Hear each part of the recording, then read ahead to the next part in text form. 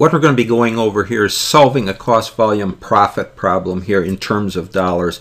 And we're going to be solving for some targeted net income either before taxes or net income here after taxes in terms of dollars. But we're going to be doing it based on the margin of safety here. We're going to see how the margin of safety here is going to fit into the net income here that we're going to be looking at before and after taxes. And really the margin of safety equals the sales dollars above or the sales dollars here below some break-even point. So we're going to be concentrating on this margin of safety and see how we can determine our net income here before and after taxes based on a margin of safety.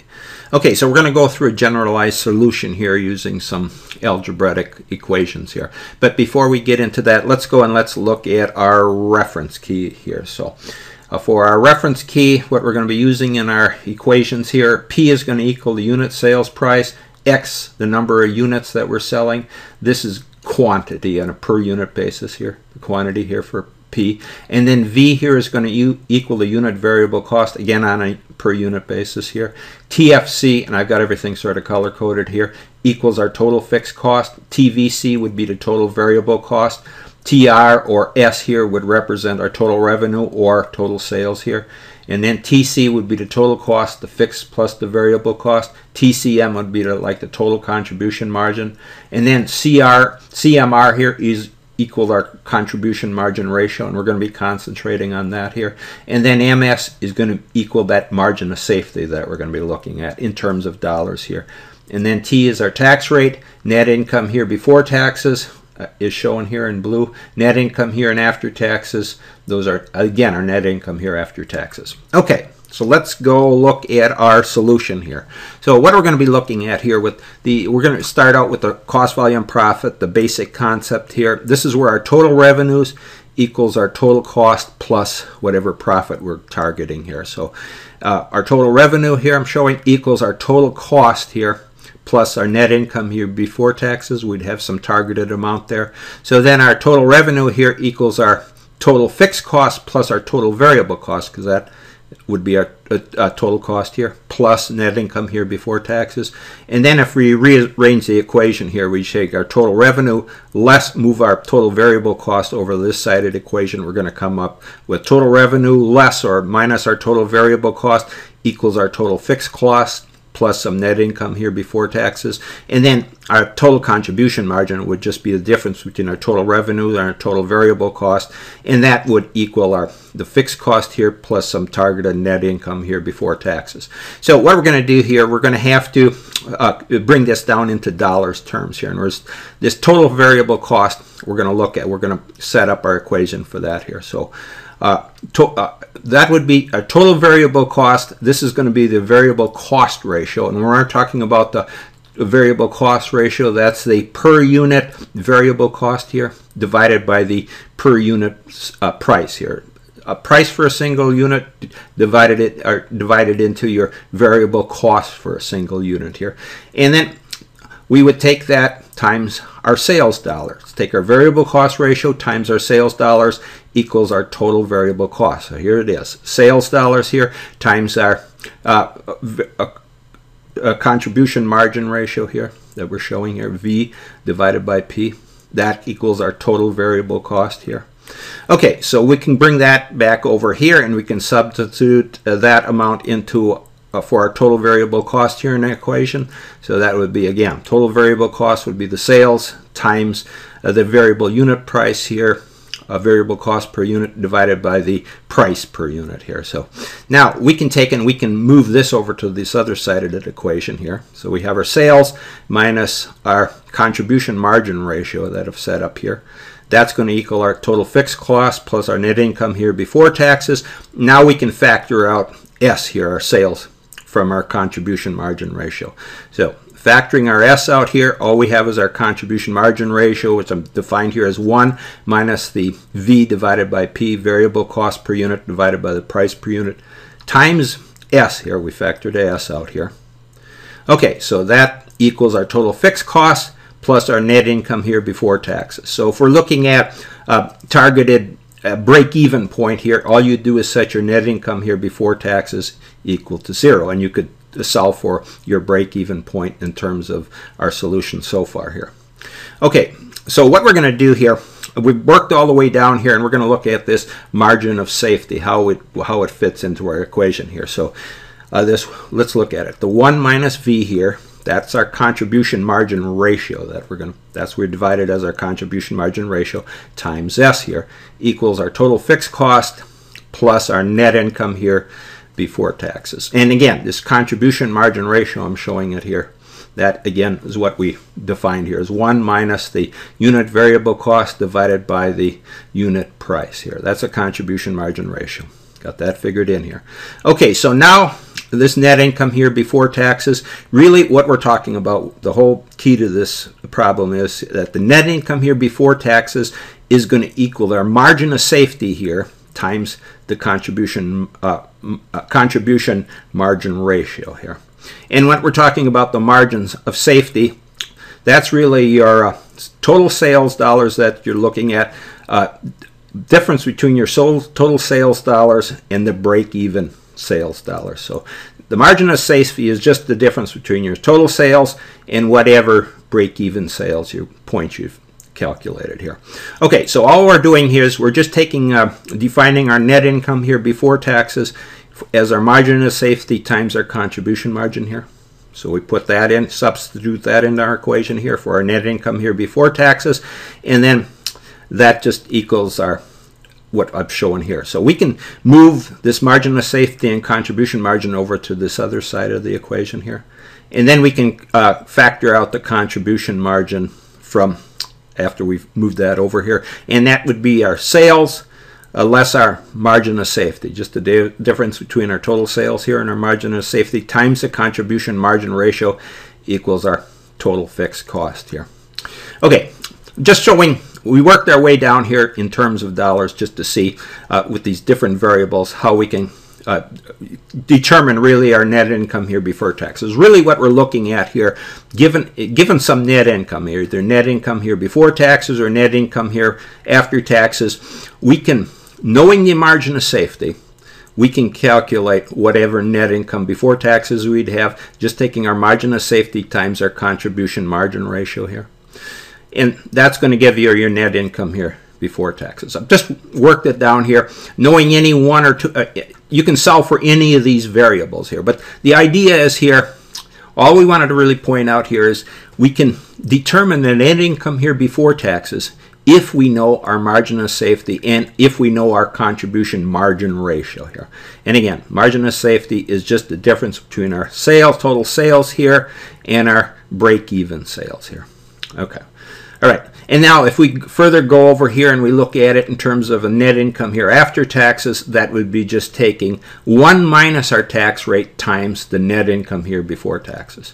So we can solve for our net income here after taxes if we know our margin of safety here times our contribution margin ratio times the difference between 1 minus the tax rate here. Okay, so that's our general solution here for solving for net income here before taxes, net income here after taxes, knowing our margin of safety. Or we could have to determine our margin of safety knowing our other quantities here. Just set up our algebraic solutions here. So if you have to determine one or the other, you can go ahead and do that. Knowing your margin of safety, to determine your margin of safety, you'd have to know your net income here before taxes and this contribution margin ratio here.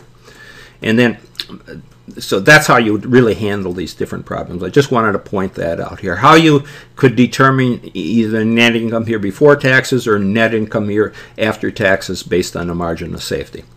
Okay, so again, margin of safety equals our total sales here less our break-even sales here. And we calculated that break-even sales based on our contribution margin here times our sales that we looked at. Well, let's go back and look at that. That was our break-even point here.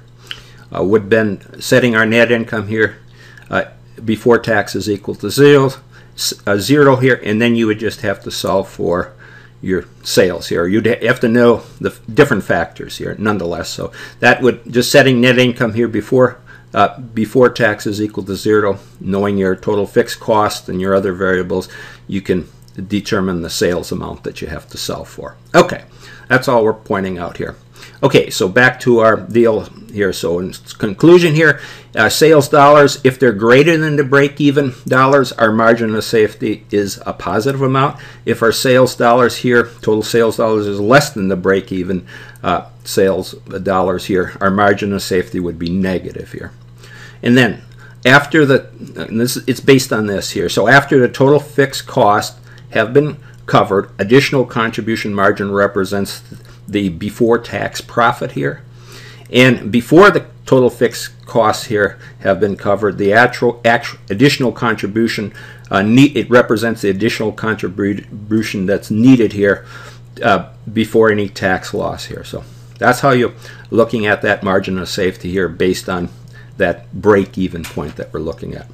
And then finally, if we just go over here and look at our cost volume profit graph, just to get a basic understanding of what we're going on here, we got our units or our quantities along our x-axis here, and then our dollar amounts shown along our y-axis. So we would have our total fixed cost shown here, and then built on that we'd have some variable cost here, variable unit cost times some quantity here. So our total fixed cost, our total cost is our total variable cost here plus our total fixed cost.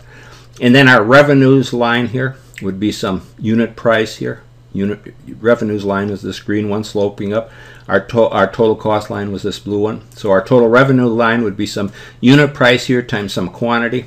That's going to equal our total revenues here, P times X. And then just looking at those lines, that net income here before taxes, I'm showing that here as blue. That net income here before taxes equals negative total fixed cost plus the contribution margin ratio times some sales amount. Or you can look at it in the terms here that we're looking at in our problem here, margin of safety. Net income here before tax equals a margin of safety times that contribution margin ratio. So you can determine your net income here before tax if you know your margin of safety here and your contribution margin. And then for net income here after taxes, I'm showing that as the net income before taxes was this blue line. Net income here after taxes, green dotted line here. And that's just 1 minus our tax rate times the quantity here of a negative, minus your total fixed cost here, plus the contribution margin times your sales, that quantity. Or you can look at it in these terms, that margin of safety that we have here times the contribution margin times 1 minus the tax rate.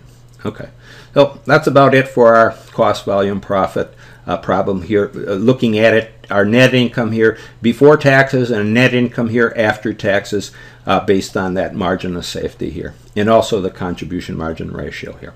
Okay, so that'll end our discussion here on that margin of safety and how we use it to determine net income here before taxes and net income here after taxes.